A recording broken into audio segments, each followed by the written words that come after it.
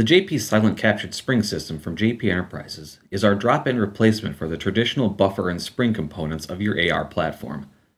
The SCS eliminates virtually all the friction and vibration typical of the standard buffer components, resulting in a much smoother cycling rifle with none of the rasping sound typical of those standard components.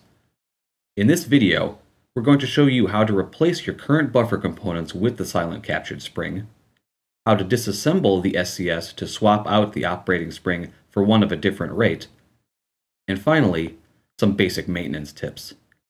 Keep in mind that this video is meant to be a supplement to the product instructions, not a replacement for them.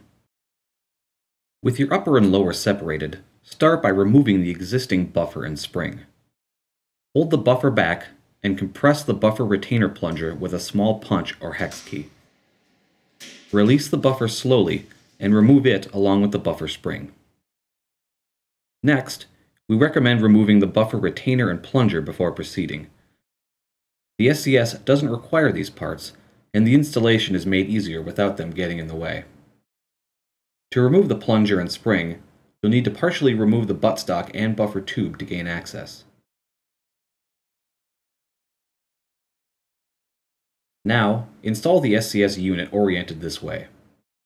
If you have a rifle-length stock, insert the included spacer prior to the SCS.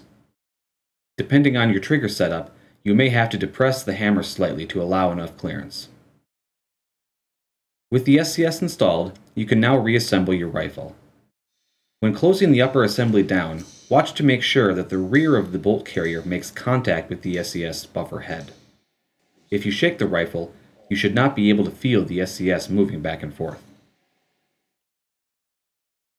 At this point, because of slightly different tolerances in buffer tubes, bolt carriers, and receivers, you might find that there is a small gap between the bolt carrier and the SCS. If so, a slight shim is all that's required. The simplest solution we've found is to install a quarter behind the SCS in the buffer tube. You should never need more than 1/4 to close this gap.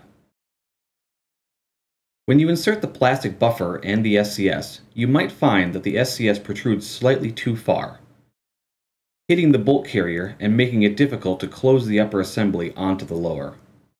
If this is the case, simply take the plastic spacer to a bench grinder and gradually remove material until the SCS sits deep enough to not interfere with the bolt carrier. Next, we're going to show you how to disassemble the Silent Captured Spring to change out the operating spring. We offer alternate rate spring packs for both the AR-15 and AR-10 versions of the SCS that allow you to tune the unit for your particular platform. You'll want to select a spring before beginning the installation, so refer to the product instructions for more specifics.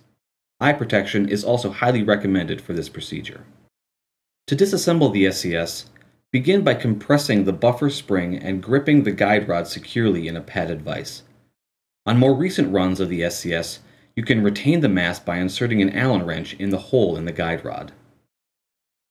Now, you'll need to break down the thread locker securing the guide rod screw.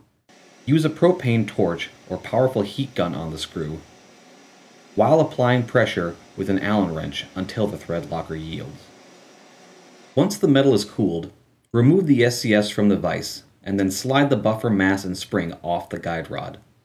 Be careful when releasing the spring, since these parts are under about 15 pounds of pressure and will fly off if not controlled.